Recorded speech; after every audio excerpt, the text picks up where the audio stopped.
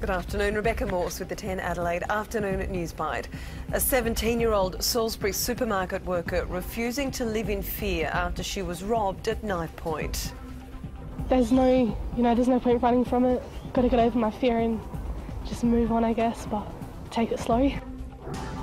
Police investigating after an Adelaide bus driver was caught texting behind the wheel. The Premier meets local component makers ahead of a meeting with Holden. The girlfriend of murdered Melbourne baseballer Chris Lane speaks of her grief after losing her loved one to 3 teenagers on a killing spree. And I'm going to miss him forever, but I'm really glad that I got the 4 years with him. And another rock slide closes an Adelaide Hills road. All the details in 10 News at 5. Adelaide's weather today, a shower or two, 14. Showers increasing, 15 the top tomorrow.